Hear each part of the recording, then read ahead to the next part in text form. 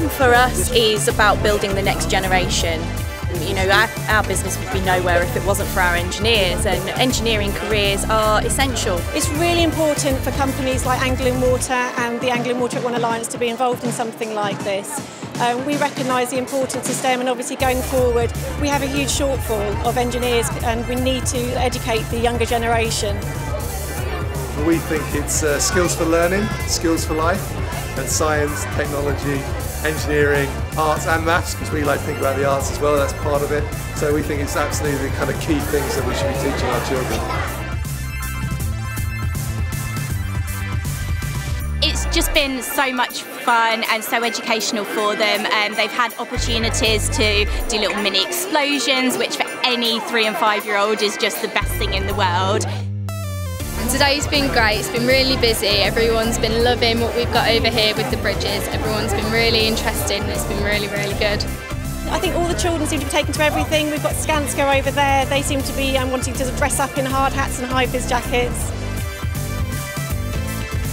All the children that have come across have all had really, really good questions. They've all been really engaged. Some of the questions have actually been really, really technical, which has been fantastic. There's been so many people, they've been really interested. It's been a really great event. So the children have absolutely loved building the bridge. They've had some really cool, wacky ideas. So I think a few of them could be potential architects in the future, especially, maybe even civil engineers, you know. The world is moving in such a fast-paced way when it comes to technology and science. I think it's so important for them to be surrounded by all of these developments and opportunities as they grow up. I think that the more kids understand what's out there, the more interested they'll be in learning the basics of sciences. With LEDs, you can make the lights come on.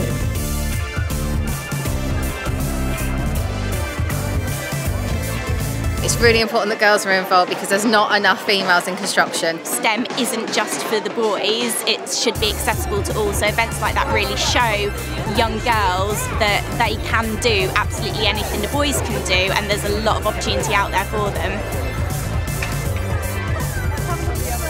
There's been a lot of different people here today, and we actually had an autism hour from 9:30 to 10:30 to allow different groups of people to come in and feel more comfortable and also be able to enjoy it the same. I've already got plans in my head for next year of things that I'd like to bring ahead, little activities that I think would work well. So yes, I will certainly be attending another STEM festival. I mean, I'd say this is the best event we've done in a long time.